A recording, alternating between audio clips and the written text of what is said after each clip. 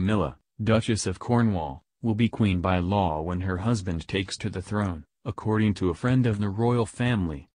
Alistair Bruce, a former equerry to the Earl and godfather to Edward's son, said the 71-year-old will take on the prestigious title whether she likes it or not. This is despite previous plans to style the Duchess as a princess consort when Charles, 70, eventually takes to the throne. Mr. Bruce said it is simply a matter of English law. He said, "We all know in common law that at the moment Camilla is Princess of Wales. She's just not called that. So if she is married to the king when he becomes king, she will be queen.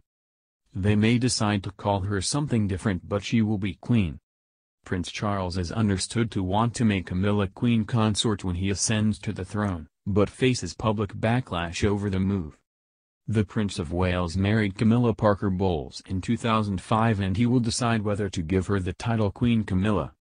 Since then there has been ongoing uncertainty over Camilla's potential title. But Mr. Bruce said only a change in law would mean Camilla is not crowned queen of the country. He told Daily Star Online, "She will be queen unless Parliament orders otherwise. Parliament can do what it likes, but I can't see Parliament passing primary legislation to change the current law that she will be queen." The Prince of Wales met Camilla in the 1970s and they tied the knot in 2005, in a move that signaled her acceptance into the royal family. However, the pair were careful to keep their relationship under wraps. After Diana's death, Camilla and Charles brought their relationship out in the open, with Camilla attending a hunt with Charles and his two sons, Princes William and Harry. And in 2004, both William and Harry were told Camilla was to become their stepmother.